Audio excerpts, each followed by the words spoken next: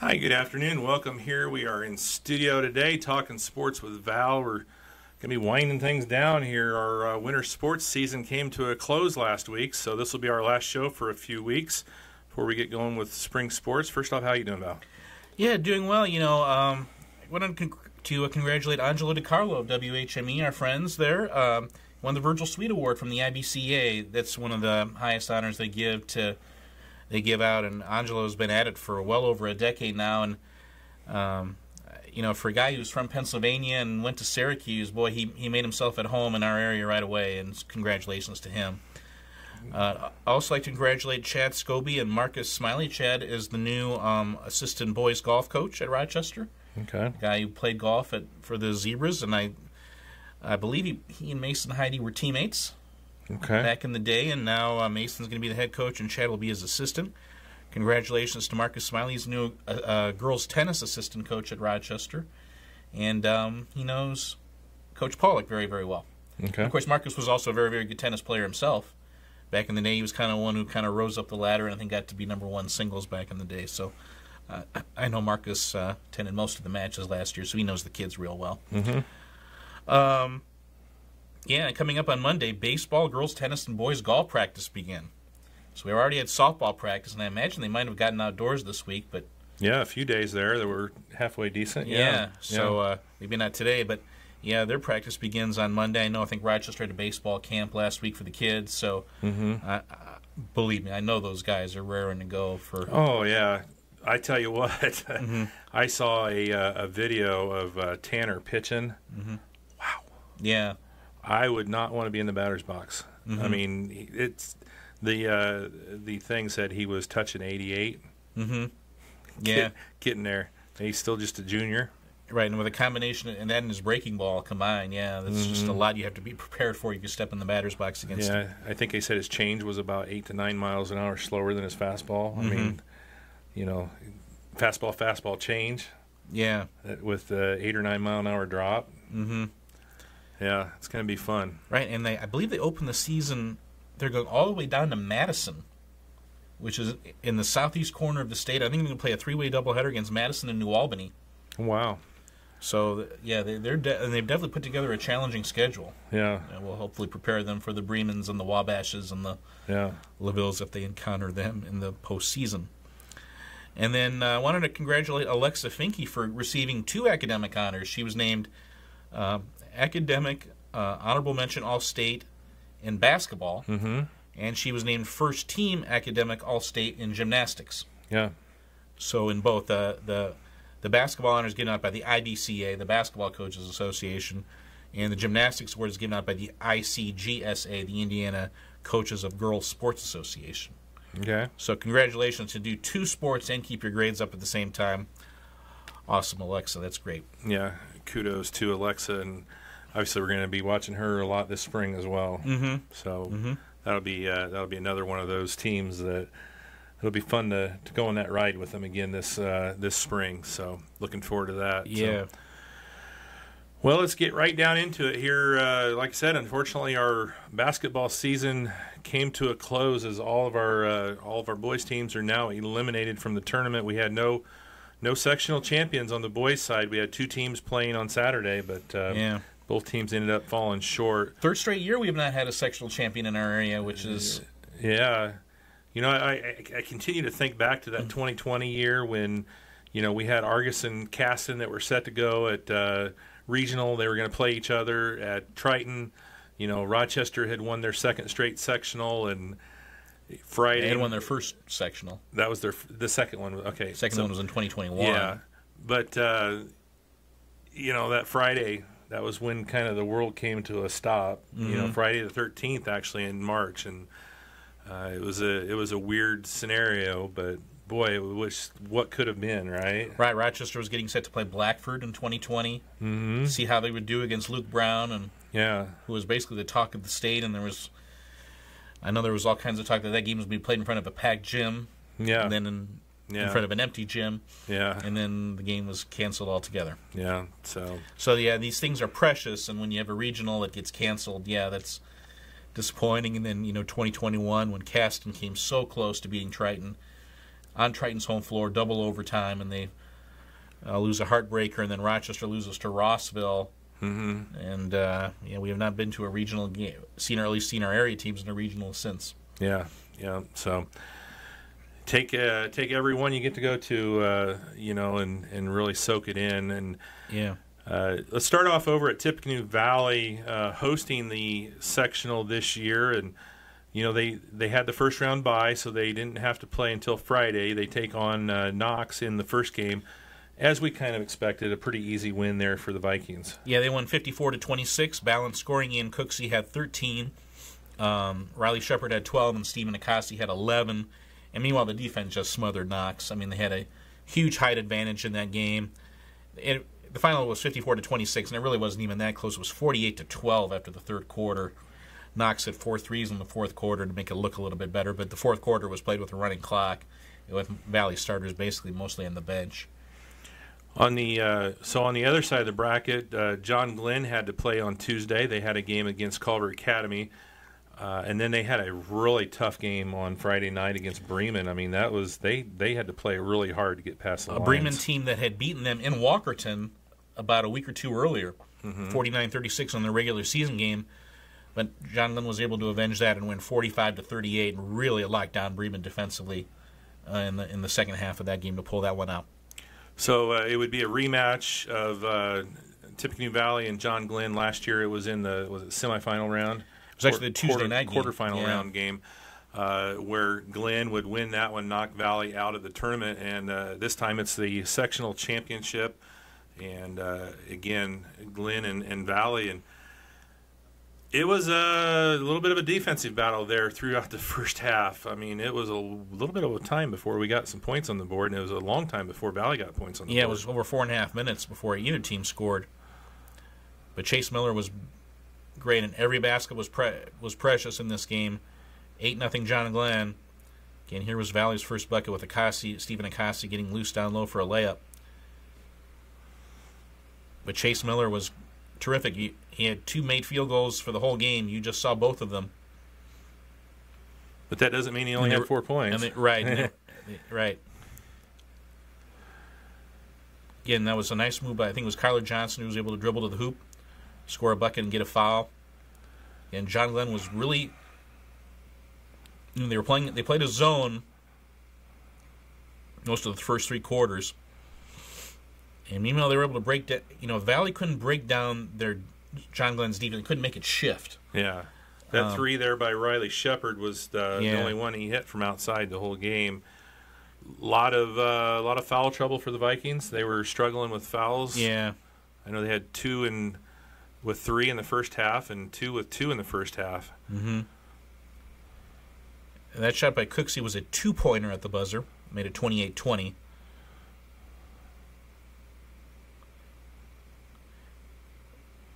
And then by the fourth quarter, John Glenn had really gone away from the zone and gone to a man defense. And here just a tough rebound by Stephen Akasi, and he puts it back in. Valley really ratcheting up the pressure in the second half. Yeah. Making some things happen. Layup by Shrap Louie put John Glenn up by 8 again. This is just, boy, Stephen has just improved so much since last year, and that was another example of a both stronger, quicker, and then able to finish around the basket. It's a pull-up by Shepard that got him down to 4, 30-26. And then this is just boy, what a nice finish by Cooksey. Makes a backdoor cut. Looks like John Glenn reacted to it pretty well, but Cooksey was able to finish. But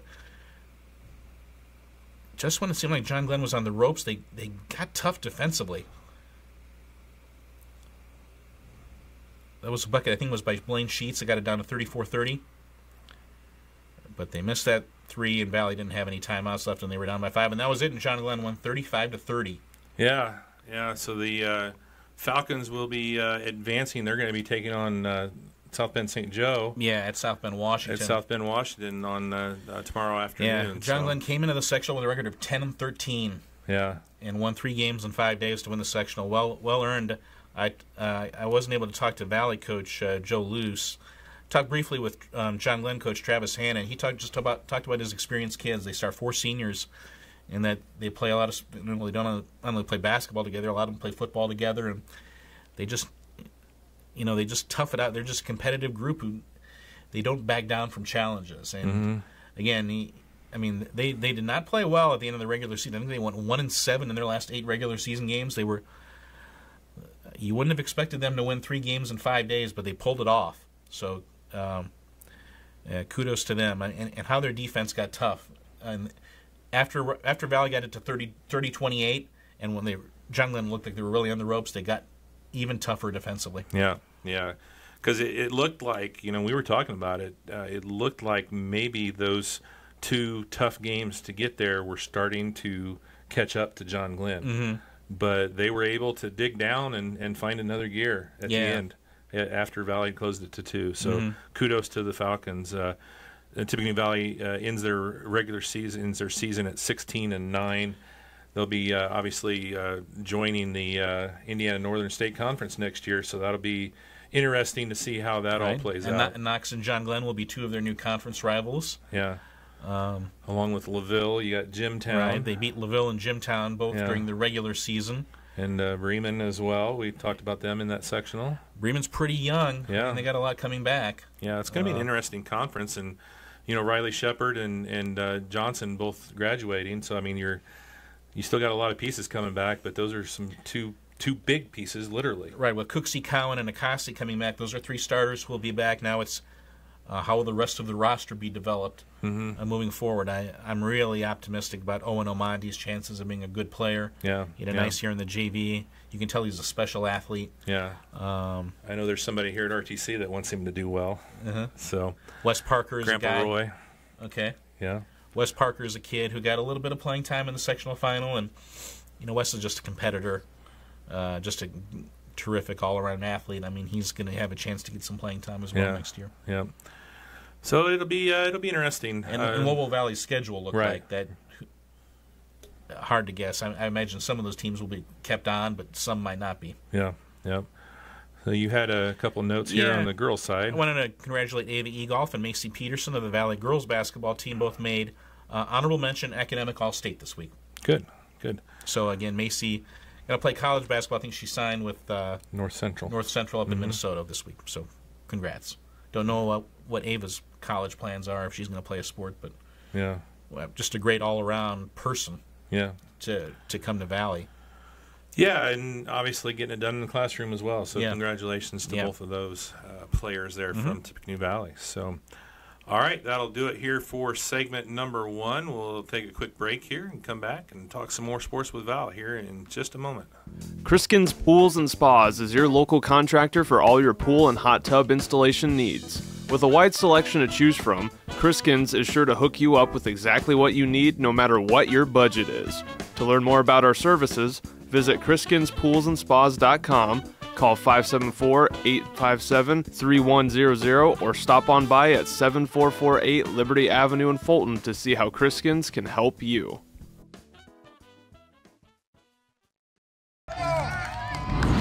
Here we go, Billy. Swing hard. As your local agent, I know you. I know every Saturday your son Billy plays Little League. We sponsor his team. And we know you love parking way too close to the field. That's why we tailor a unique policy for you and your car. Because sometimes something from out of left field can literally come from out of left field. That's simple human sense. Ask the Jennings Insurance Agency in Argus and Rochester if auto owners make sense for you. Looking for an easy way to provide custom branded products for your business, school, sports team, or fundraising event? Let the Winning Edge set up a customized web store that features branded products tailored to your business, school, church, or charitable cause. With a wide variety of customizable apparel, sports accessories, office accessories, and custom tumblers, the Winning Edge is sure to provide you with the best style that suits you. Find your edge by calling 574-223-6090 or going to our website, thewinningedgeathletics.com, and follow us on Facebook, Instagram, and LinkedIn. Hello, sir. How can I help you today? I'm looking for a special gift. We have no tolerance for tomfoolery today. What do you mean, tomfoolery? What I said was, we have a nice selection of jewelry today. Oh. May I suggest that you give my friends at Affordable Hearing a call? Affordable Hearing offers hearing testing and unique solutions for everybody. We guarantee the lowest prices in the area and now have offices in Rochester and Logansport to serve you better. Call to book an appointment today. Welcome back here, Talking Sports with Val, and we had 2 other sectionals going on last week as well that we were covering, also down at Caston and Lewis Cass. So let's talk a little bit about the sectional 52 there at Caston 1A sectional, where the Caston boys basketball team was taking on West Central in the semifinal there on Friday. We'll go to those here. And needless to say, Caston was ready to go after a bye week. They had played in 8 days by the time they took the court against West Central on Friday and got off to a very quick start.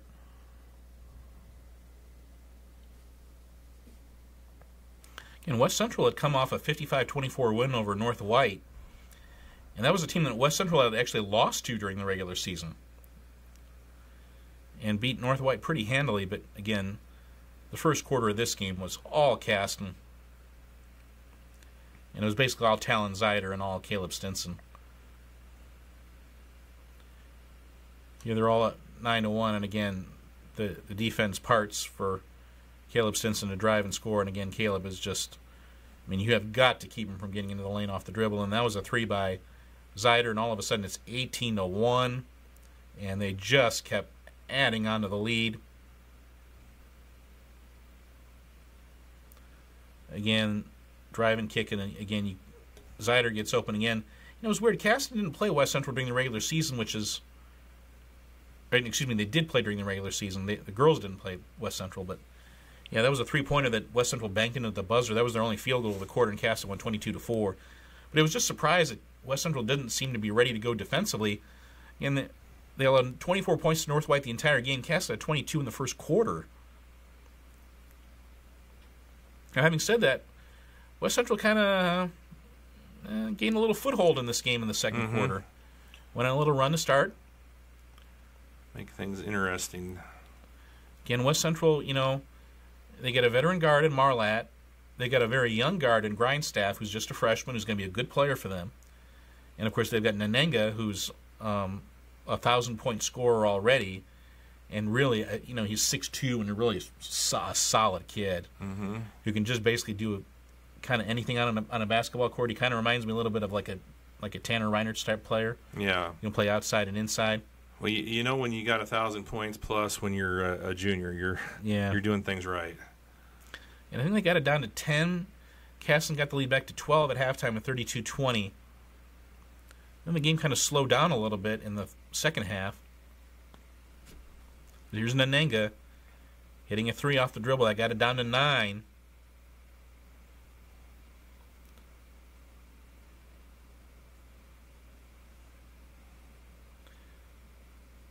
But Cass was able to get on the break and get a bucket there.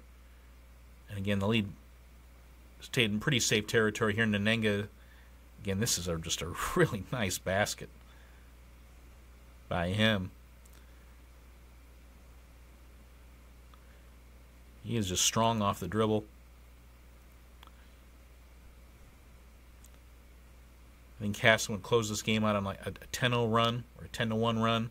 It was a 10-0 run, yeah.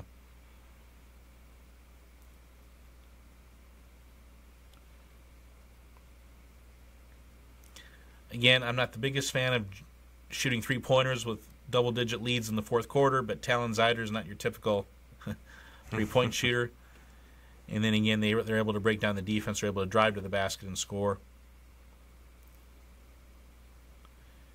And I think that's Stinson with a steal and a layup in the final seconds. Castle would go on to win 58-37 to improve to 11-12 on the season and advance to the sectional final against Tri-County.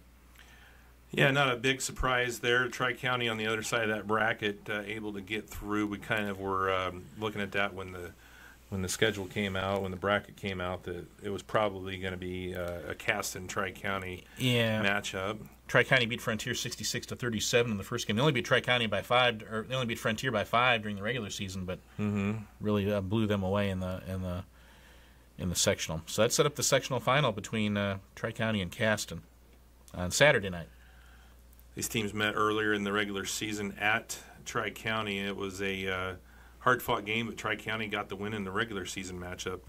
Now, you went to that first game. I've only seen the video highlights of this game. What stood out to me is kind of, and it's interesting, we kind of said the same thing about the Tri-County girls team. When they played Caston in the sectional finals, that they're long defensively. Mm-hmm.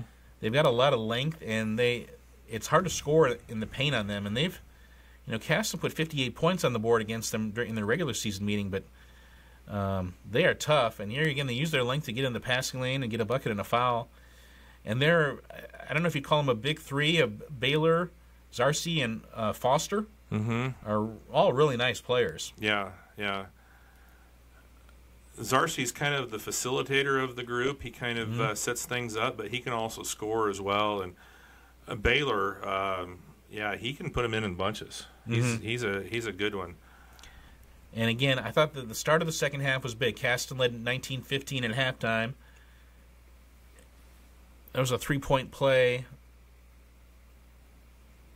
to put, I think it was Stinson that made it 22-20 Caston, but then again, Tri-County able to finish. I think he had a little bit of a size advantage in stepping in the passing lane and getting another easy layup. And they put him up by 3. And that 3 made it a 6-point game. And then another big 3 put him up by 7 in the fourth quarter, and it's just a 7-point deficit. Even with Caston shooting, it's hard to overcome against a Tri-County team that plays defense like this. Again, they hit some threes, but they also scored in the paint some. They weren't overly reliant on the 3. Boy, Lane Hook's going to be a really good one. I don't think I'm breaking any news with that, but yeah. So as I say, there's some bright spots for the Comets coming up. I mean, they're losing obviously a couple of really good players in Talon Zeider and Caleb Stinson. The other one that really came along for Caston this year, I thought, was Grant Yaden. Mm-hmm. I mean, obviously it took him some time to get his football pads off, right? But he really, as we turned the corner for the second half of the season there around Christmas, I mean, he really started to get his basketball legs under him and was doing some pretty good things there for the Comets. But Tri-County was able to win 47-40. Yeah. And was much more of a defensive struggle than the regular season meeting. I guess that's to be expected in a sectional game. But, I think the better team won. And Tri-County was a team that, not to say that Caston was cold coming into the sectional, but I think Tri-County was a little hotter coming into the sectional. And, again, they were a team that had to play 2 games, so you're wondering would fatigue affect them at all? And I didn't notice that at all. Yeah. Caston's season, I guess if you summed it up a little bit, they were a little up and down. They never really got a streak that was, 4 or 5 games in a row winning, but they never really had 4 or 5 games in a row losing either. They just kind of, they'd win 1, lose 1, win 1, win 2, lose 1. It just seemed like they just couldn't get that rhythm. Yeah. One thing that that goes to show you how Coach Davis has built the program is that 2 years ago, when they graduated Smith, Cade Zeider, Spin, Rudisell, Passion, it's like, boy, you graduate that group, that's going to be hard to come back from for a 1A team. Mm-hmm. But there really aren't any rebuilding years anymore for Caston. Now, this is going to be a hard group to replace. Again, they're graduating Stinson, Zeider, Yaden, Smith, Klinger. Yeah, it's a big group. It's a big group to graduate, but the program is now so good at developing players where you're not going to feel too sorry for Caston. With Hook, the 2 Summerses, they're graduating Alex Craig as well. We should mention him because Alex was a guy who worked his way into the starting lineup. But with coming back, hopefully we'll have Hook, Mollenkoff, the 2 Summerses. Again, I think Caston, it's not a desperate situation, but they're going to have to develop some chemistry with a new group next year. 2 Summerses. Reed and Max Summerses. Yeah. Yeah, I tell you what, I don't know Max, but Reed and Lane are really good friends. And Reed actually earned some pretty good time towards the end of the year. He's not real big, but boy, is he fast. He's fast, and he can handle the ball, and he's going to get oversized by a lot of people, but you put him out top on the defense, he's going to cause some havoc. Yeah. He's going to be fun to watch. Yeah. It's worth noting that of the 16 sectionals in Class 1A, 12 of them were won by private schools. But Sectional 52 didn't have any private schools. All 6 teams in that section were public schools. So, again, I don't know what that necessarily means, but again, it sounded like schools like DeMott Christian and Elkhart Christian have been overwhelming powerhouses in boys basketball, but this just seemed to be the year for the private school for so you just feel sorry for those kids. Did they let an opportunity slip away? Yep. And what will Caston's sectional look like next year? Yeah. Might be totally different, or it could be very similar. Yeah. We should be finding that out, in the next month or so? Monday, April 29th is the day we have kind of circled. Yeah, it's a little over a month. So, all right. The other sectional we were covering last week was the 2A sectional down at Lewis Cass High School. And Pioneer and Wabash were still alive, or Pioneer and Winamac, Wabash too, but Pioneer and Winamac, our schools, were still alive on Friday, but unfortunately neither of those teams would make it to Saturday. Let's go ahead and start off with game number 1 on Friday. The Pioneer Panthers taking on the Wabash Apaches for a chance to go to the championship game on Saturday. This was a game where neither team scored early. There was a 3-pointer by was it Grant Ford of Wabash to put them up 3-0, but it took over 3.5 minutes before either team scored. Ryland Tolosa scored on a drive and a bucket. But the key to this game was Wabash. They hit their first 4 shots of the game, and they led 10-2 after 1 quarter. Pioneer had really kind of held onto the ball for most of the first quarter. That was a deliberate thing. Then we talked with Coach Darren McKegg, and he said, that was something they had in store once the draw came out, that they were going to basically hold the ball. Again, Pioneer, Lucas Perry hits a 3. Again, Wabash able to break down the defense. And again, this was kind of the 3 big turning point. That 3 by Noah Miller gets it down to 16-10. But then Isaac Wright hit a big pull-up jumper that made it 18-10, and they go on like a 7-0 run. I think it was a 9-0 run actually, and it's 25-10 after the third quarter. Or 25-12, yeah, 25-10 at one point, and then McKegg hits to make it 25-12. But again, once you're down by 13 points, you can't play the game you want to play. Right. Now Wabash is playing the game they want to play. And then Daughtry, who had really been more of a facilitator the first 3 quarters, he gets his scoring shoes going. He had 13, but I think he had 11 of his 13 in the fourth quarter. 3-pointer out of the corner was it, and then Miller hits a 3. Miller had 6 on the night. Boy, Wabash is just a darn good basketball team. 5 seniors. We saw what they did with Rochester there. They completely trust each other on the court, and they're just more than just a good shooting team. I know we've said that a million times. They're more than just a good shooting team. And Wabash wound up winning 40-22. Pioneer finished the season 9-14. Yeah, it's big news this week for Drew McKegg, though. I would assume the valedictorian of the class of 2024 at Pioneer. He's number 1 in his class. Yep. But he got some big news as well. First team academic All-State in boys basketball. Only 38 players statewide were named first team academic All-State. Because it's by the IBCA, and they also include athletic prowess in their criteria. So it's not just good grades. Yeah, you have to be a good basketball player too. And yeah. Drew is obviously that. I mean, he had some monster games. He had 26 against North White, 27 against Culver. What a career Drew had. He scored his 1,000th point this season. I'm sure the 9-14 record isn't what he wanted, but boy, Drew did everything he could. And I enjoyed watching him play. Yeah, obviously a smart player. Mm-hmm. Coach's kid, but also a very smart kid. And, just a lot of fun to watch. Yeah. But, he graduates, Rylan Tolosa graduates, Braden Erickson graduates, Luke Blackman graduates. It's going to be, it's a pretty big class, and you wish they had another year together because they just got better and better as the season went on. Struggled to score at times. Yeah. That's something that they'll. That's why I think the strategy they went to, while it's not.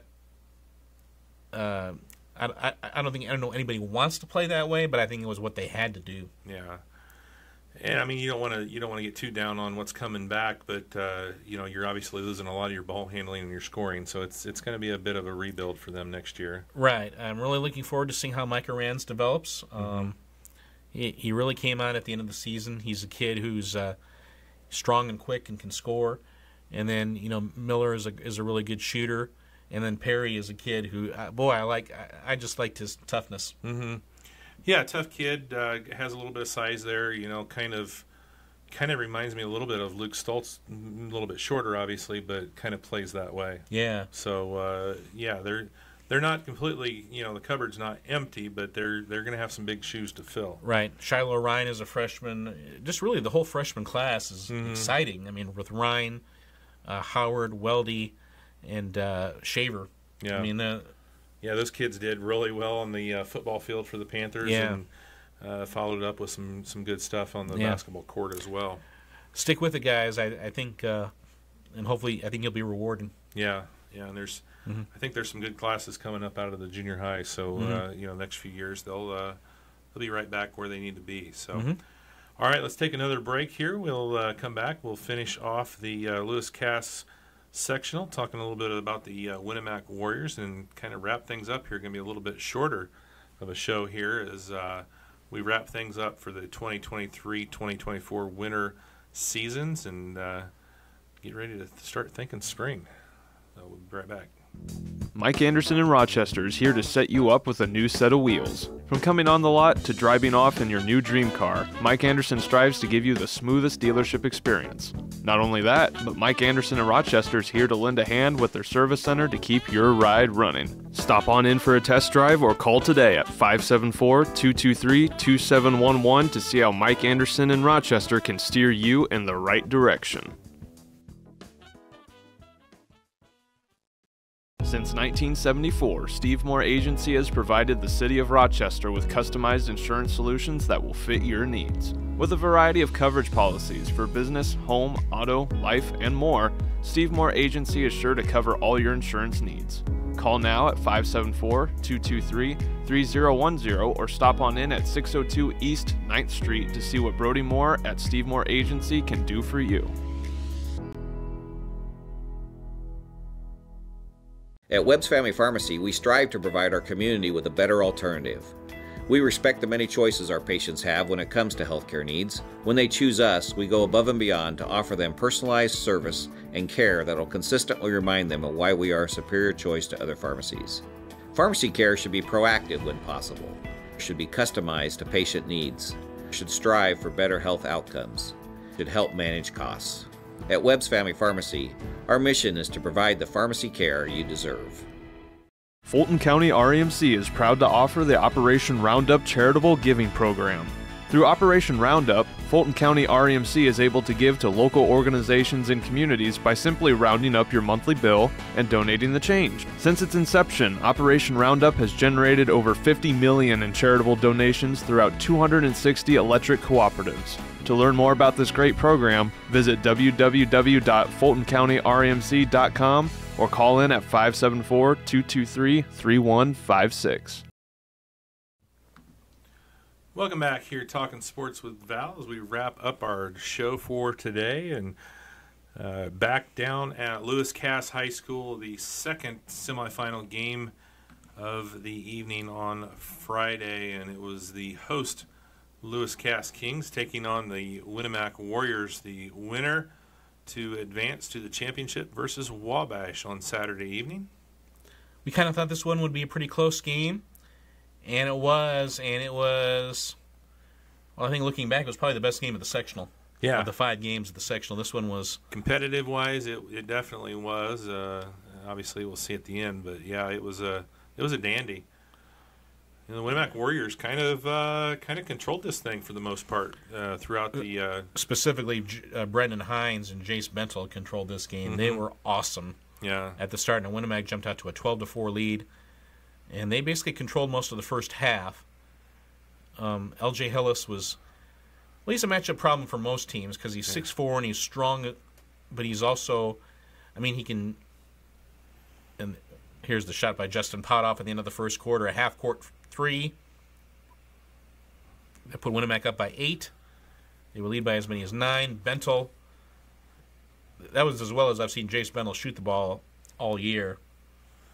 Hillis just kind of put the Kings on his back there in this one. And yeah. Hines hit that 3. Winamac led by 8 at halftime, 28-20. Hines gets the roll. They're up 32-24. Rudd was the star player for Lewis Cass in the third quarter. I believe he had 10. Yeah, there's back-to-back threes. And then here's a steal by Trey Johnson. Looked like he almost lost the ball, but he was able to get under control, get under 2 feet, and score. That got the lead down to 1.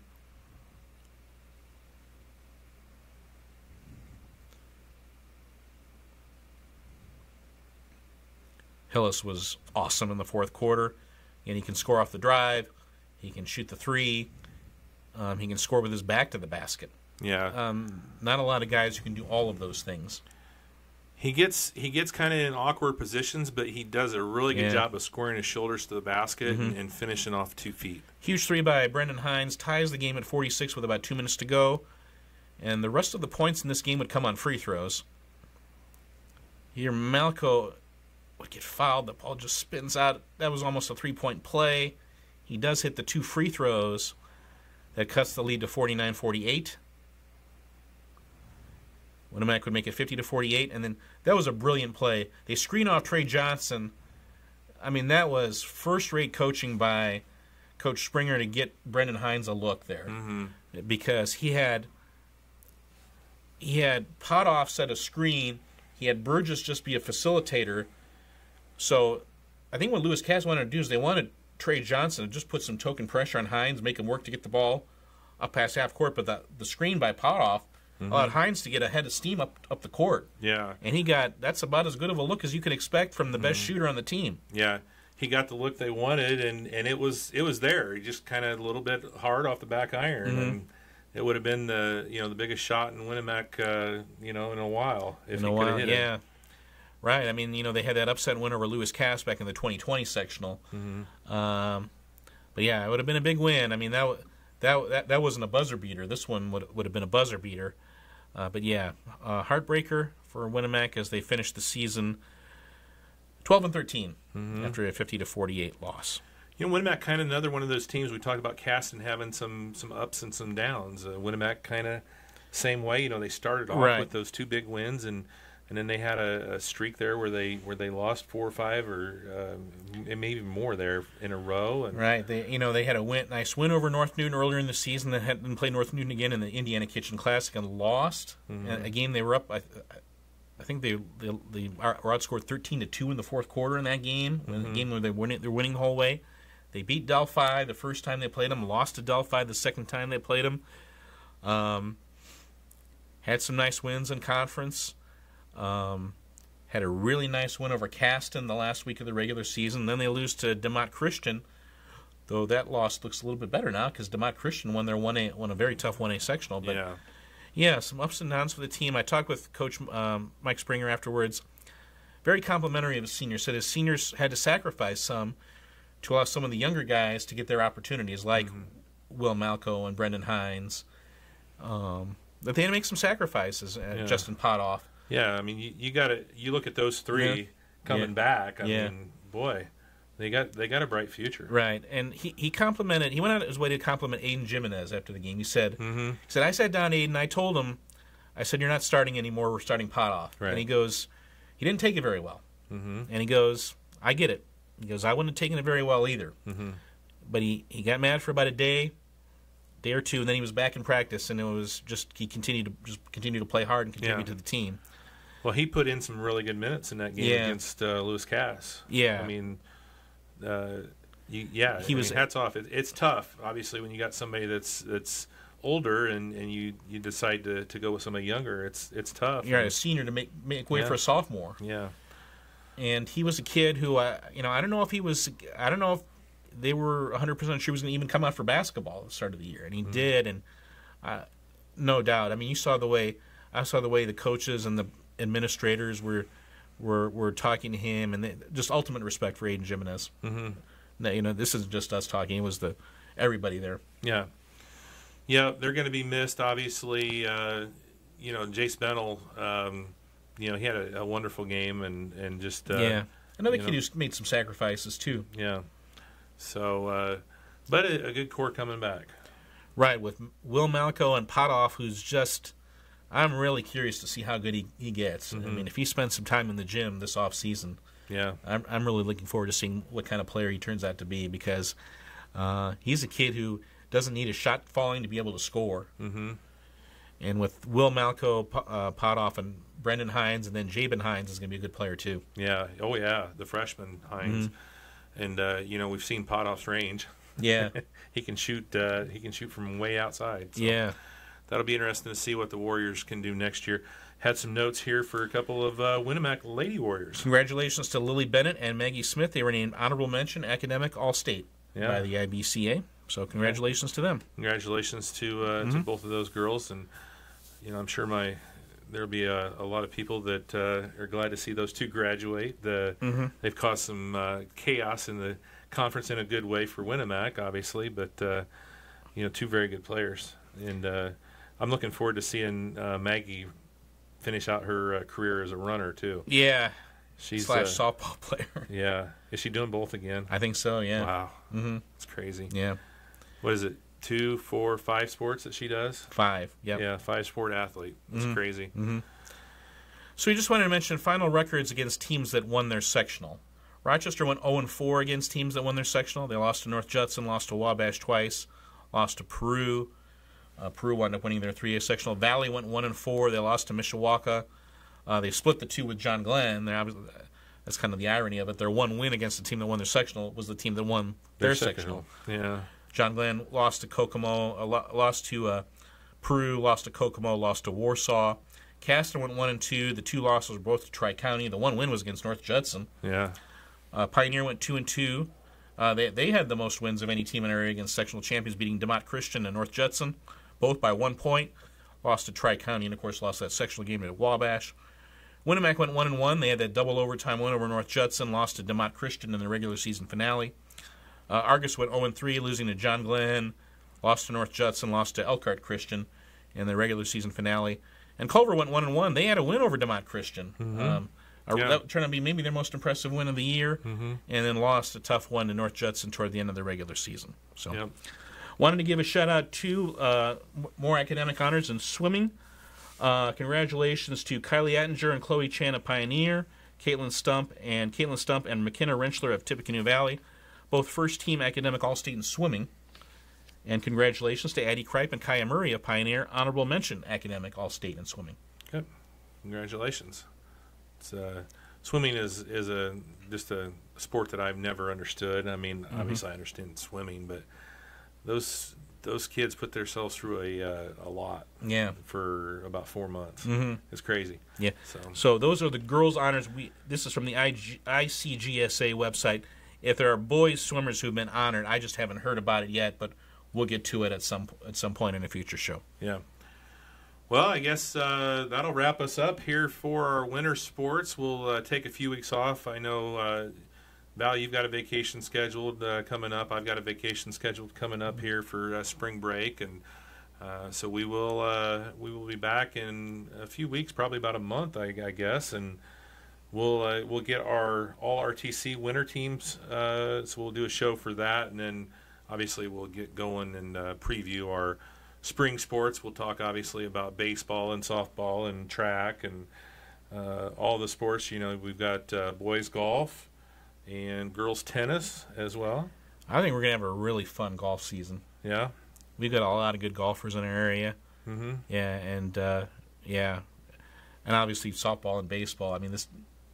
Yeah, I'm interested to see some of these teams. Obviously, Rochester's got a really good freshman class coming in. Mm-hmm. They've got some holes to fill, obviously, with the girls that graduated. So I'm curious to see how that goes. Rochester baseball, they graduated a bunch, but boy, they should be just loaded. Yeah. Still. Yeah, nobody's going to be feeling too sorry for them. Mm-hmm. And this Caston baseball should be. Caston softball should be, right up there as well. Again. Right. Caston baseball, I'm really excited, because when you have, first of all, Caleb Simpson, one of the best defensive center fielders in our area. You got an ace pitcher in Talon Zider. This team's got a lot of good pieces to it. Yeah. Don't forget about Pete. And Pete Duval, yeah. I mean, with Talon and Pete, you got maybe one of the best 1-2 combos. Obviously, Rochester will probably have something to say about that with Reinertz and whoever their number 2 is. Obviously, they're going to miss Aaron Huffman, but got a lot of there's a stable of pitchers that Coach Corey Good can rely on. Yeah. I think Valley. I think with obviously they have to find out who their catcher is because that's going to be big. But again, Coach there is Coach Jarrett. He's really knowledgeable about the game, and the kids love playing for him. Winnemac. I'm excited just to see the new softball field. Yeah, it looked great from the pictures that I saw. Yeah. Always have Coach Belcher always does a great job down there, so they are always ready to go. Pioneer softball, baseball should be pretty good as well. I'm curious to see. We saw Lois Layer obviously star on the basketball team as a freshman. She's even better on the softball diamond. I'm excited to see what she can do as a freshman. And a really good catcher to throw to in Casey Webb, Kylie Attinger, Emma Sells, a good senior class as well. Yeah. To mix in with the young players. The baseball team down there has been doing pretty well the last few years as well. Braden Erickson, one of the best pitchers in the Hoosier North. Obviously they're going to. Yeah, so that's going to be a good team as well. The number 2 set will be the question there, I guess, with Pioneer. Who's going to be the number 2 pitcher? Especially in conference where you have those double headers. Yeah, the Hoosier North does two game sets. Yeah. You need a second pitcher. Yeah. So really looking forward to it. Looking forward to the weather that comes along with baseball and softball and track season. And I have some short sleeve shirts that have just been aching to get out of the closet. So we're ready to go. Looking forward to it. So I guess that's it for us. Anything else you want to say? I'm sure I'll forget something as soon as we turn off. But yeah, I think we had a great winter. Boy, there's nothing like sectionals week. Yeah, it's hard to believe. I mean, it seems like just yesterday we were like, okay, girls basketball is coming up here in the next week or so, and practices started, and now we're like, okay, winter sports is done. Yeah. And it'll be the same thing, it'll seem like we blink our eyes and spring sports is done. Yeah. It's crazy. Yeah, kudos to Fishers. The Fishers boys won their first sectional title in school history under Coach Garrett Weininger, Rochester grad. Yeah. Had a very, very big game against Kokomo at Newcastle. At Newcastle, and I saw they're actually favored. Fishers is favored. Fishers beat Kokomo during the regular season, beat them, I think, by 20. Yeah. So could they end the career of the great Flory Badunga? Yeah. So it'd be interesting. Of course, you couldn't have a game like that anywhere else than Newcastle, could you? Either Banker's Life or Cambridge. When I saw that Newcastle was a site, it had to be Newcastle. Yeah. I thought the interesting thing was, and I texted you about this, Fort Wayne North, Fort Wayne playing a regional game. They are 12 minutes away from each other, and they're going to play a regional game at Logansport. Right. Because there's nowhere closer to put them. Now, a few years ago, Homestead played Carroll of Fort Wayne at the Berry Bowl. So, but yeah, there's no regional site in the Fort Wayne area. So I'm surprised they don't have a Huntington North for boys regional. Yeah. I mean, they were in there for the girls regional. It's just seems odd that you have to take 2 teams that are 12 minutes away and go that far for a regional game. But I'm sure they'll make a day of it and enjoy it. Yeah. So, all right, everybody, thanks for tuning in, and we'll be back in a few weeks. We'll wrap up our winter sports with our all RTC teams, and then we'll be back in a week or so after that probably and start our spring stuff, start doing some previews on things to come here for our spring sports. So hope everybody has a great spring break and be safe and put on your sunscreen, right? Yep. Enjoy the sun if you get to go somewhere. And if not, just enjoy the changing weather here in Indiana, because guarantee it will change every day. See you, everybody.